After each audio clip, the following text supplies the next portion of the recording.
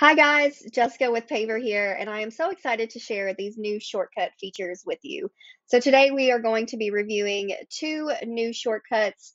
The first one will be the automatic application of categories, and the second will be the automatic application of labels, which means that there is no need to launch Paver from the sidebar to be able to apply your categories and labels. You can now do that to an existing calendar event or as you are creating a new calendar event. So I'm going to show you both ways. And the first thing that I'm going to show you is the shortcut for automatically applying categories. So this one is actually really simple if you're doing it to an existing calendar event, also super simple for creating a new event. But if we are applying a category to an existing calendar event, all we have to do is change the color on the calendar to have it correlate to whatever color you have set up as the category color in Paver.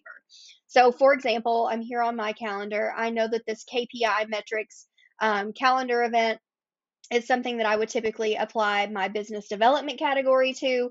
I know that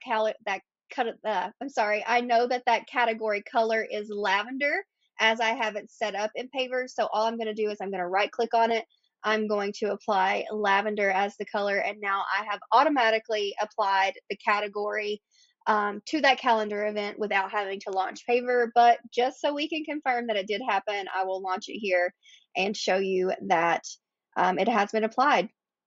So you can see, yeah, business development is the category that has been applied. All I had to do was change the color on the calendar, which you could easily do just by right clicking it and selecting whatever color it is you want to apply the category for. Just remember that that color just has to correlate to whatever you've set up in Paver.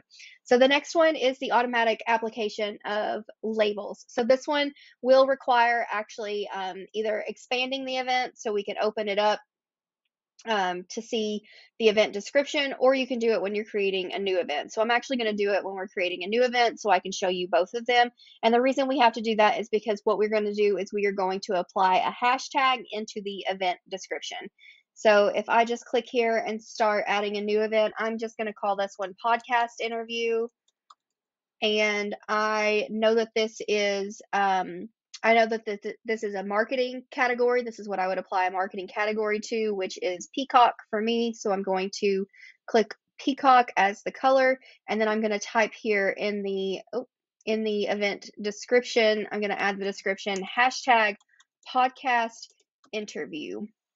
That is the label. So your label is hashtag whatever the label name is with no spaces, dashes, anything like that.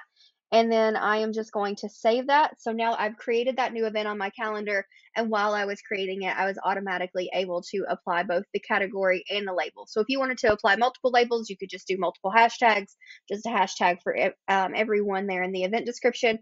But again, just to confirm that that did work, I'll launch Paver here and show you with this new event that we have applied the marketing category and we have applied the podcast interview label, and that will now show up on our reporting. So that should save you a ton of time as you are creating new events. If you want to go through your calendar, apply it to existing events, you can obviously do that as well. But now you can add those categories and those labels without the need to launch Paver, which also means that you can do it in your mobile app as long as you are using the actual Google Calendar mobile app. So I am so excited to share those with you. And as always, please let me know if you have any questions or need any additional help getting started in Paver.